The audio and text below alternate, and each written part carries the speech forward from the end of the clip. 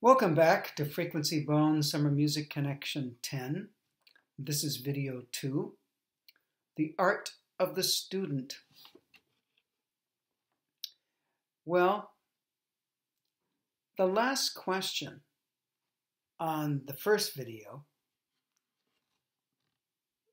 that seemed to be the culminating point of the whole process of, is there even an art to the student?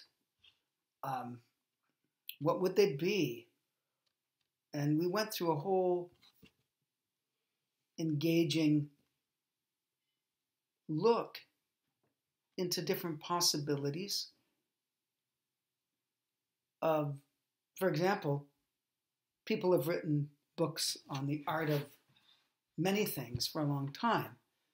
But it seems they write that book after there's been a point in their lives where they've had such a bank of experience and hands-on work with that subject matter that through their experience and live engagement, they acquired some wisdom. And that wisdom can be applied to in a very artful manner, a very skilled manner of getting certain kind of results from whatever their subject they're working on. And we talked about there's, books on the art of trombone playing, brass playing, the art of teaching. But what about the art of the student? And it led me to the last question of that video, which was, what kind of student do you want to be? Or a student of what? And I think that's very interesting, and I'm just going to make sure I'm saying that question right because I wrote it down.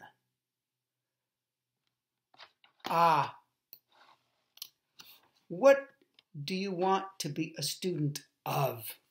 Knew I was missing something. I mean, those other questions are very valid too. What kind of student do you want to be? But what do you want to be a student of? And like I said, this video series, in a certain kind of way, I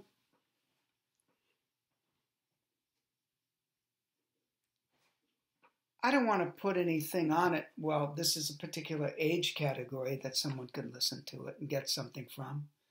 Or you have to be a student to listen to this. I think teachers would probably get a lot out of this video. Ones that are starting out, or ones that are more experienced, or possibly even ones that are extremely experienced. I think they'd be able to see what I'm talking about has a lot of value simply because it's true. Now, different people might have different takes on it, but every teacher would have to agree every student's different. So given that, how would you approach each student? But given that, could you give them some hints, some ways and means to activate the most that's in them at any given point in time? Now see, there's a very important point. The student's going to grow and change. The teacher's going to grow and change. With that, and there's a relationship that's formed. So in certain ways, what I'm finding out, to talk about the art of the student without talking about the art of the teacher is, in a certain way, difficult.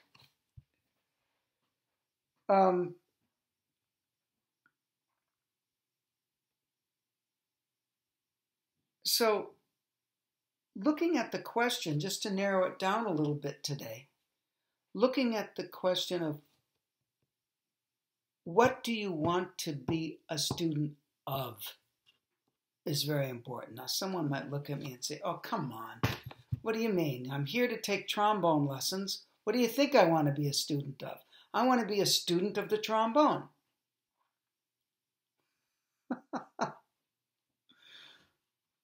Well, I wonder if an art teacher, someone, well, it's interesting because we're talking about all the arts in this too. If someone who teaches oil painting and the student shows up, or the students, sometimes they give classes on it too. But a student or students show up and the painting teacher says, what do you want to be a student of? And the student, or one of the students, if it's a class, says, what do you mean? What do we want to be a student of? We're here with our oils, our canvas, our paintbrushes.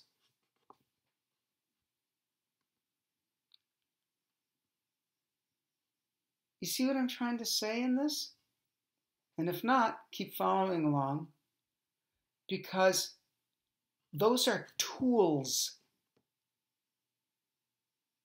And is there an art to a certain way to use the paintbrush? I'm sure there are. Just like probably there's an art to great slide technique. But it won't be the same art necessarily for everybody. That's the point. Okay? But are you there to you want to be the art, you want to be a student of the trombone? Or is the trombone the paintbrush where, we can get some great technique, we can draw some lovely shapes, but then what? Which brings a very interesting point. Looking at a lesson, a trombone lesson, a music lesson of any kind. Sorry about the darkness of my screen. I don't know what's going, the light and it turns on and off, and who knows what's going on.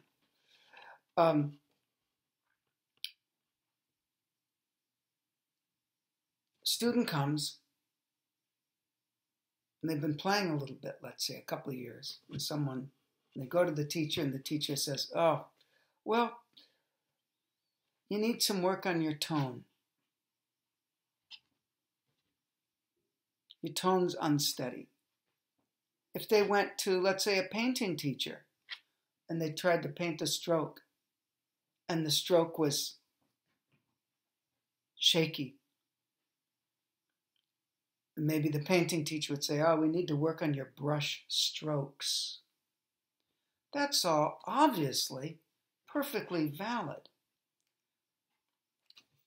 The teacher has to have the responsibility to say, what kind of a student am I working with? What's motivating the student?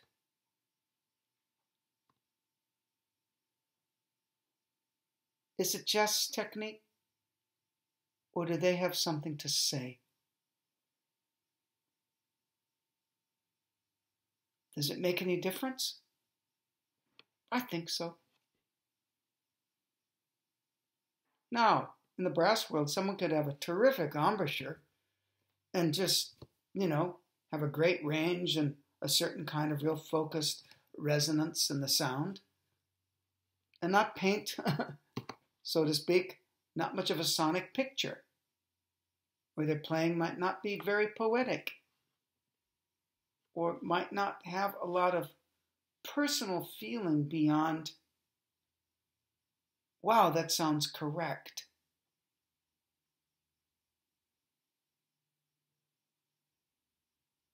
So, what do we want to be a student of?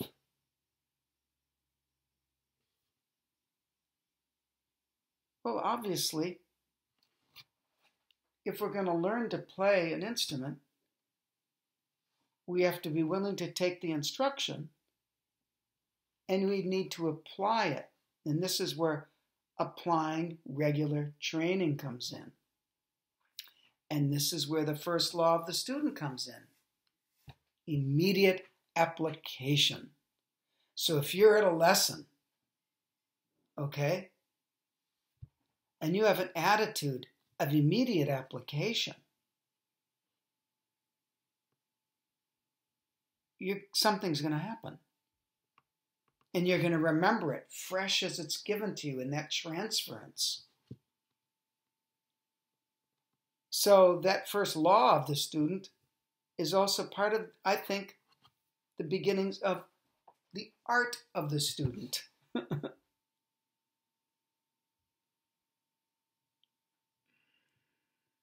You see what I'm trying to say? It's that simple. However, as a teacher, if I see that someone does not have immediate application,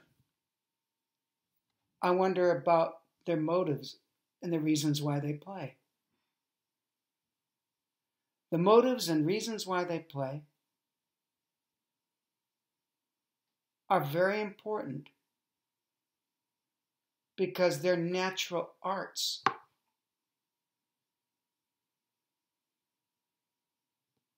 Would occur in a natural way.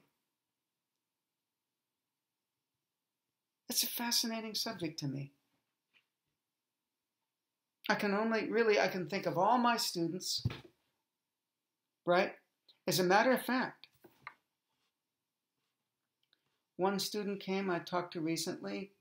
They're a professional, working, terrific trombonist now, and they said to me, I remembered at one point in my junior year, you said something about, are you desperate? I asked them that question. And I think at the time, and they were saying they didn't really totally know how to think about it. Well, I'm not feeling very desperate, because you think of someone desperate like, wow, I'm so thirsty, right? And they were a hardworking student.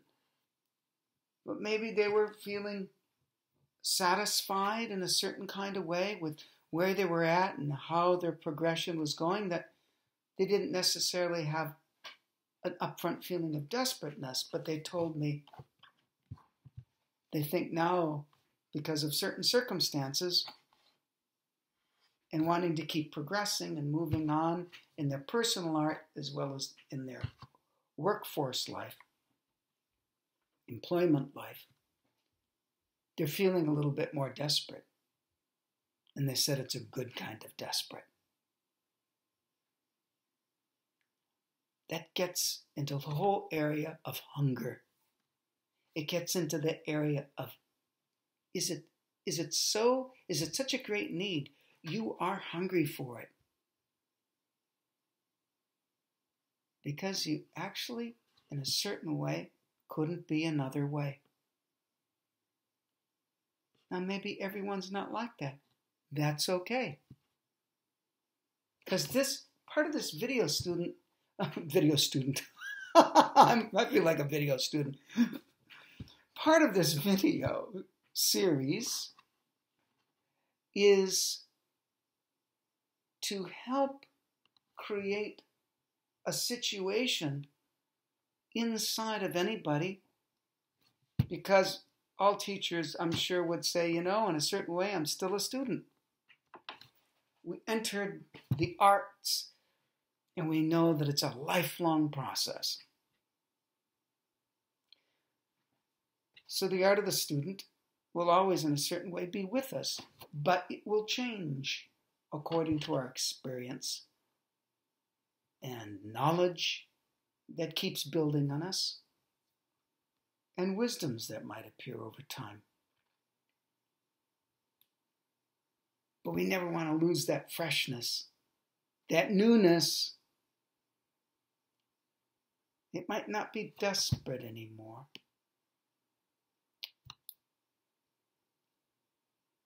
But where art can really lead us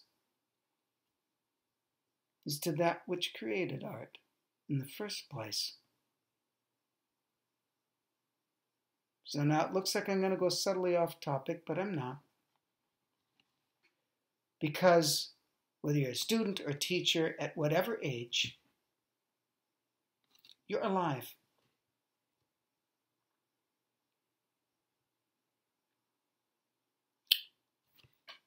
Look at the trees. Well, I don't know. Now the video got really bright and you maybe can't see them very well. But there's trees. You ever look at a leaf? That's incredible art. I was looking at a fly the other day in my car. It's extraordinary art. You might not like flies, but no human can put a fly together.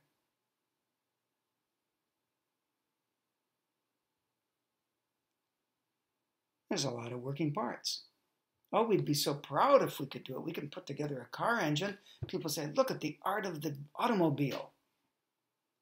Look at that incredible technology. This car is state of the art. Someone once told me when I was driving around when I first got a car, when I got into the orchestra, I got a Nissan B210, this yellow little thing. And this one friend of mine who was very into cars said, gosh, why don't you get another car? This car's just an appliance. They had like a Mercedes or something like that, or a Porsche or something. And they said, something more artful, state-of-the-art vehicle. State-of-the-art. Well, there's many different kinds of arts. And let's say your machine as a musician, the whole kit and caboodle, your diaphragm, your embouchure, everything about it as a brass player, let's just use this,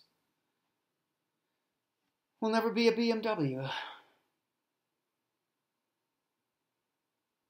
It will never be a Lincoln Continental or a Mercedes-Benz. Or an incredible sports car. Maybe it'll be a Datsun B210.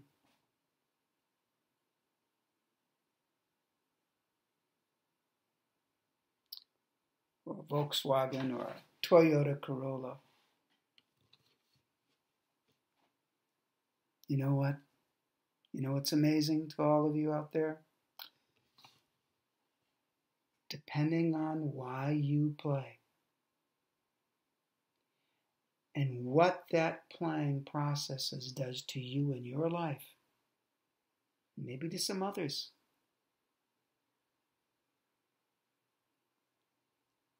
that is every bit as important. Did I ever think I was not having a great time with my mom or dad if we were driving around in some, what was it, a Valiant, Ford Valiant or something? Or an Oldsmobile. My uncle had some old Oldsmobile. We ever think, shoot, we wish we'd have such a greater time going to the beach and having so much fun if we could only be in a better car. That thought never crossed my mind. It's what's inside the car. Now, in all fairness, if the car kept getting a flat and, spark plugs went wonky and the whole exhaust pipe would fall off, well, that's going to definitely cramp your style in terms of being able to go somewhere. But don't miss my bigger point. These days I find that people are so concerned about having a Rolls Royce of a machine. That's all I hear. What a nice vehicle. That's a terrific vehicle. I wish it would go somewhere. And sometimes you hear both. And I always have appreciation for people who have just this extraordinary vehicle that I'll never have. And even in my greatest playing days, meaning what I mean by that, when I was younger and my body was much stronger and I could do different things, there were people who had, you know, a greater car than I did. First overlay, the machine. Oh, yeah. That's why I loved even teaching, watching the students. Oh, I wish, wait a minute. And I'd always learn from them. So, another law of the student in this art of the student. Do you learn from everything?